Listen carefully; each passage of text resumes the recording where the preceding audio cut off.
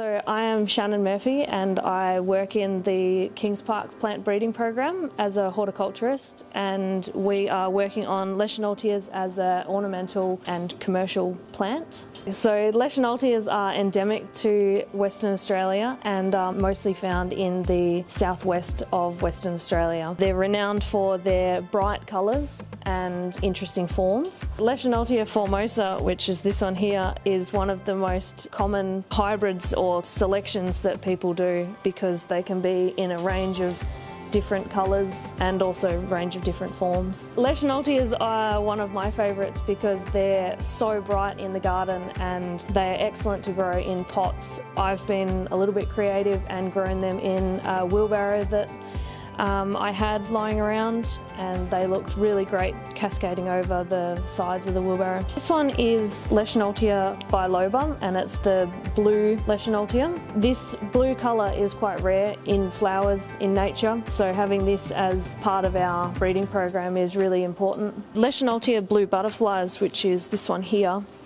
is a hybrid between the Leschenaultia formosa, which is the red one, and Leschenaultia biloba. We're using that quite a lot in our breeding program as well.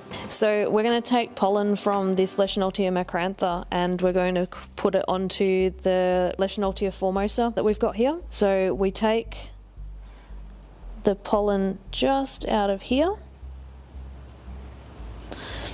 And so we've got pollen on here, and then we're going to put it onto one of these flowers. So you get a little bit of saliva to make the pollen stick properly, and then you're just going to sit it back on the top of that stigma just there. We put a breeding label on all the flowers that we've crossed so that we can track them later. So we just tie this on around here.